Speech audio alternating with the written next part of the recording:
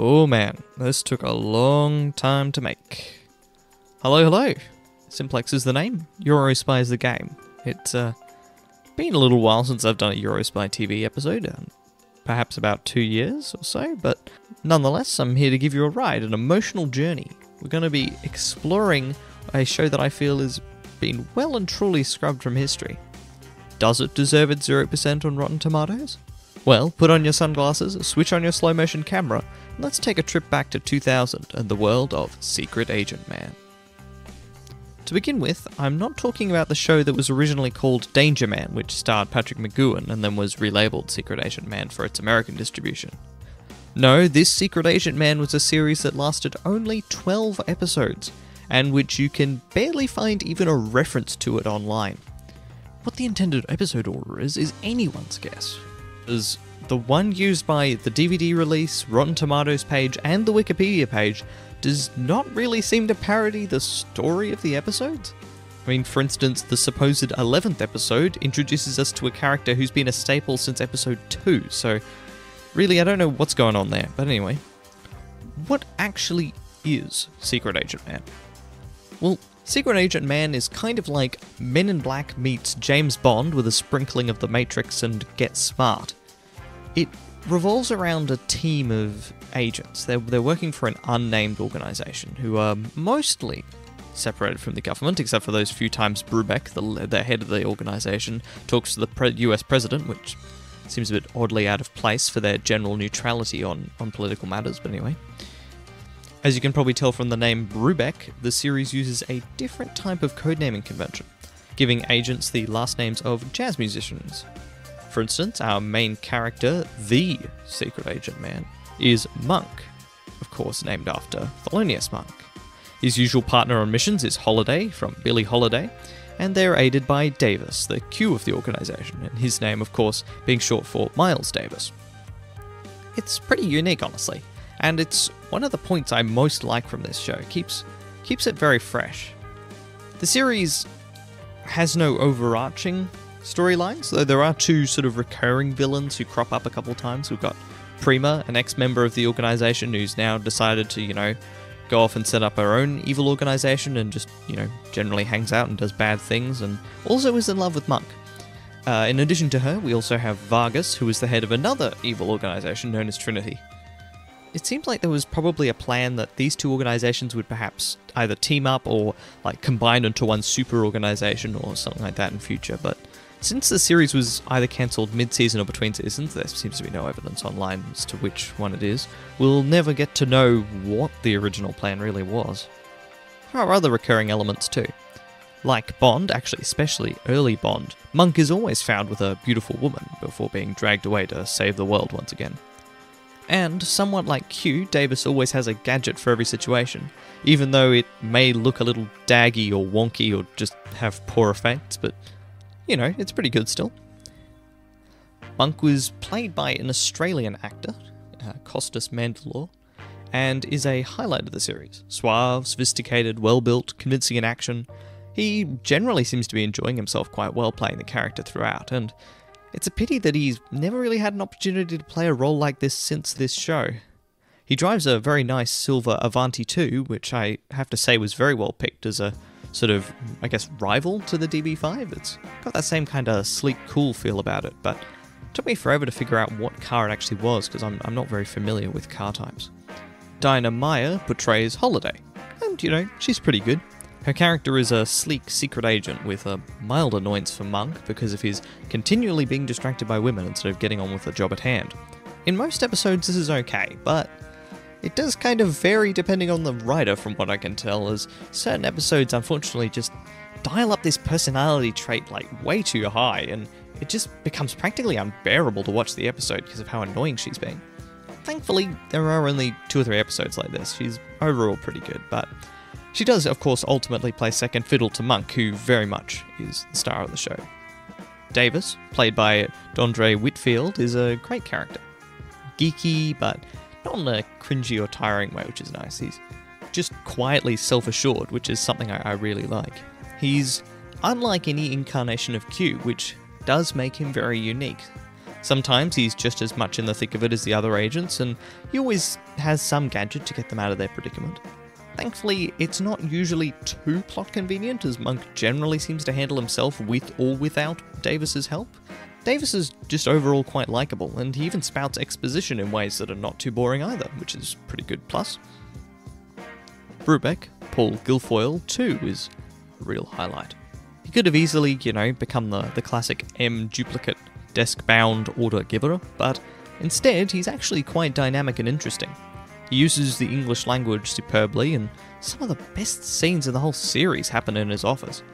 His character seems to like the agents, but, keeps that kind of cool detachedness.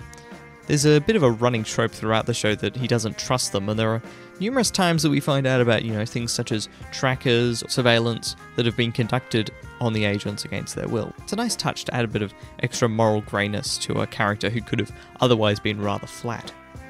Prima and Vargas are not that great, in my mind. I feel like they're both generally quite overacted, and just generally I feel like let the show down a bit.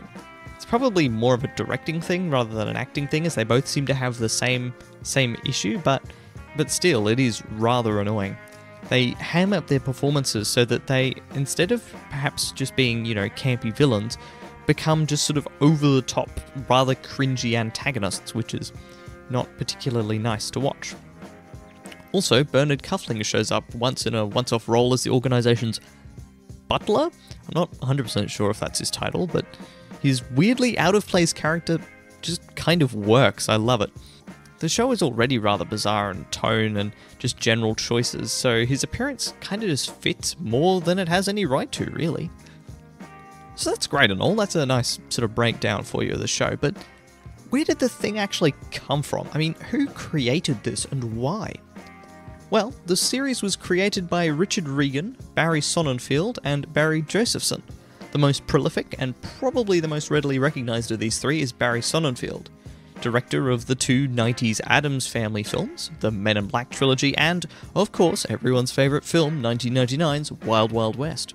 Secret Agent Man was made during a time when Sonnenfeld was partnered with Barry Josephson and Touchstone Pictures as Sonnenfeld Josephson Worldwide Entertainment, after they'd already had, some kind of connection after both working on the first Men in Black film. Honestly, I can't find any information on Richard Regan online, besides his work on Secret Agent Man, so I'll just assume he was probably associated with the other two on a previous occasion, probably on Men in Black, if you kind of follow that pattern that seems to be formed.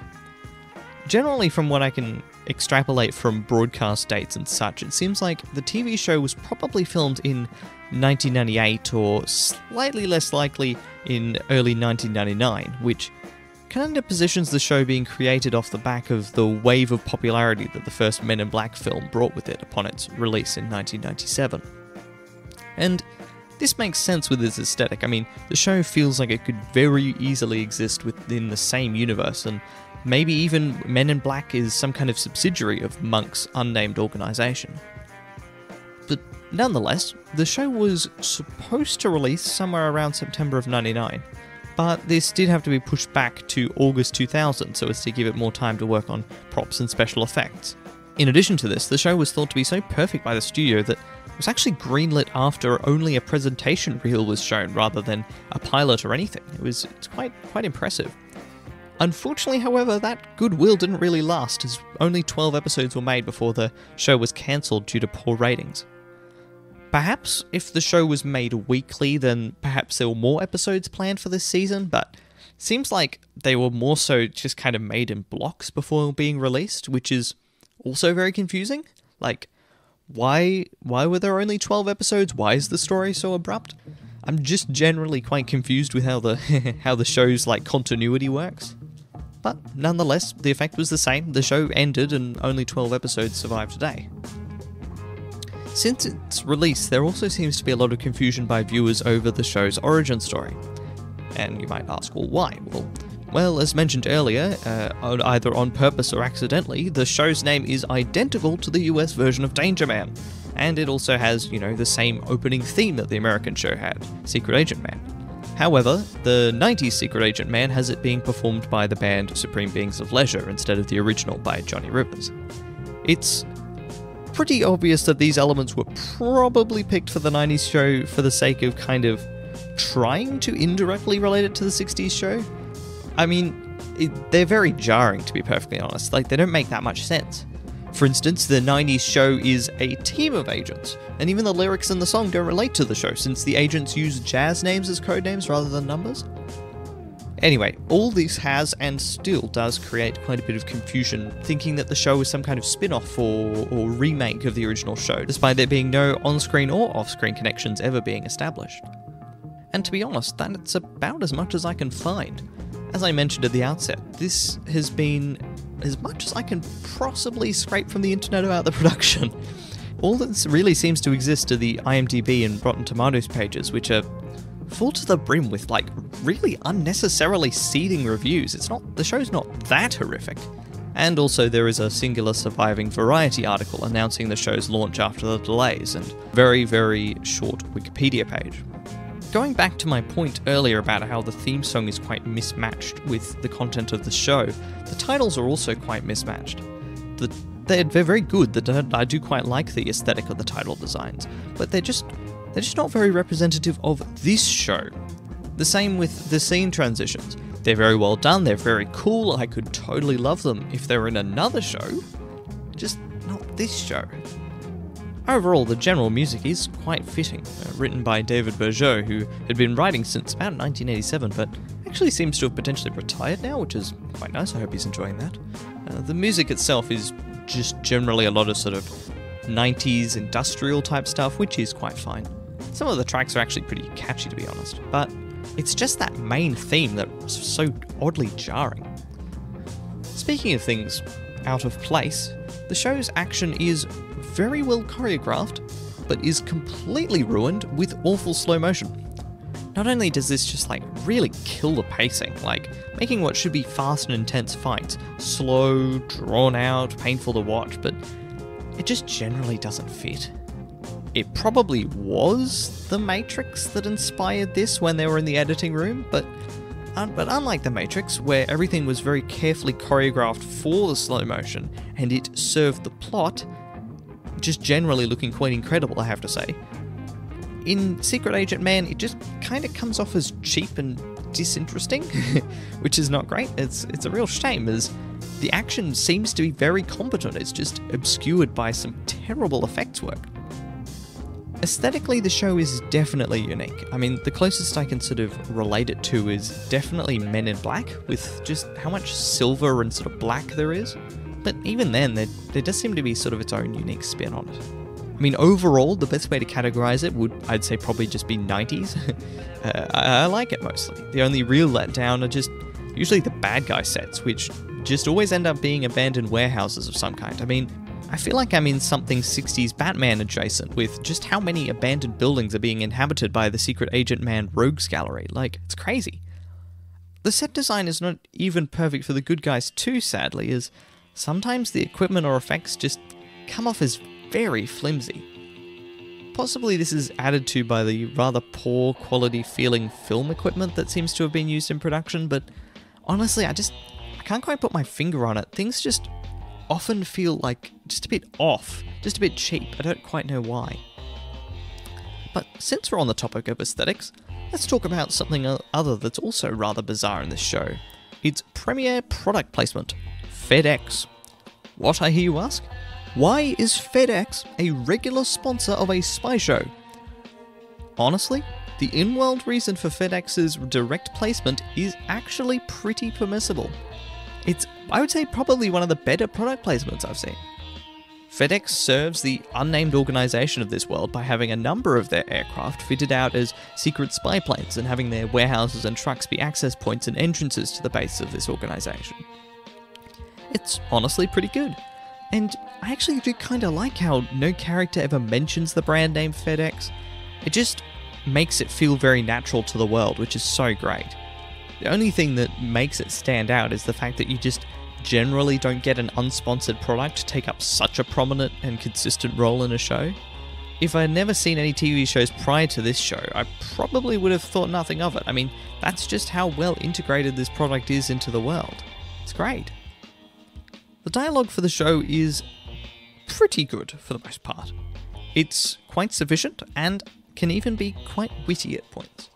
Brubeck, for instance, is very eloquent. I love some of the lines he gets, but it does sometimes, and especially with Holiday, the writing just has this tendency to lean towards the cringy, which is infrequent, but when it does happen, just kind of gets annoying. Technical dialogue is also quite poor. I mean, maybe it's just because I'm quite familiar with computers, but some of the lines make just so little sense. I feel like any viewer would be able to identify their inaccuracy. Nonetheless, this is fairly infrequent, so, it's not too bad considering the dialogue on a whole is quite solid. The character interplay is also quite well represented with it. I love how some of the characters bounce off each other at times. The scripts for the show are overall fairly competent, nothing's particularly incredible. They're, for the most part, the classic spy stories with the occasional oddities, generally in the villain department. There are a few pretty memorable henchmen and villains in the show who definitely make up for some of the more lackluster scripts. For instance, these two roller skating German twins from the second episode are pretty cool, or a very good role by John Delancey as the leader of a secret cult worshipping an asteroid. But yeah, that's kind of all I have to say about Secret Agent Man, a show that definitely seems to have just been lost to the wastes of time. I'm very curious as to whether anyone saw this on broadcast. Let me know if you did. Honestly, I'd say that the show is somewhat worth the watch. However, you've got to go in with the right expectations. Do not expect something on the level of the legendary shows like The Avengers or Department S or something. This show is very much its own thing, and it's more than happy to do it. The only real thought you can kind of take in is that it's probably Men in Black adjacent. So, if you are interested in watching the show, here are some of my suggestions for the best episodes. In no particular order, we have The Face. So this is the one with John Delancey just doing John Delancey. I mean, what else can I say? He leads a cult. He himself is just good enough to watch this for. You can tell he's having a lot of fun at the role. Monk too is pretty good in this episode, and the episode also kind of edges on the sci-fi, which is interesting. Like Father, Like Monk. Much like the title suggests, Monk's dad, who also happens to be a secret agent, teams up with him and they solve a case together. Monk's dad is played by Winston Reckett, who seems to be really relishing the opportunity to play a kind of Steed-style gentleman spy type character, which is cool. Super Naked. Monk goes up against a really, really good enemy spy who just generally seems to completely baffle him. There are some really great scenes of him escaping here and dealing with like really odd situations, which is pretty cool. The Elders. Sort of recommended. Mainly if you want to find out some really well thought out lore on this universe. The episode covers some really interesting things about stuff that's supposedly going on behind this world's government and how it links to Monk's organization. It has some not so great moments, but it does provide some pretty cool exposition. So if you're curious about like how the world of Secret Agent Man works, this episode definitely covers that. You'll notice I didn't list any episode numbers there, and as I mentioned before, all listings for these episodes tend to give different numbers and orders. But even then, it's even more confusing as the two episodes which are consistently listed as the final two episodes are ones that introduce us to core characters of the show. It's very strange. Nonetheless, I hope I did the show justice, shining a light on a failed project which generally seemed to have everything going for it at the outset. Check it out if you like, but be warned, to watch this show you kind of need to get physical media, which is what I had to do. I had to go find a seller on eBay to purchase it and hope that the DVD worked. But yeah, hopefully you can find a copy if you're looking for it. Anyway, that's all the time I have left for this episode, so I'll catch you in the next episode of Eurospy TV. Hopefully it's not 2 years. Goodbye.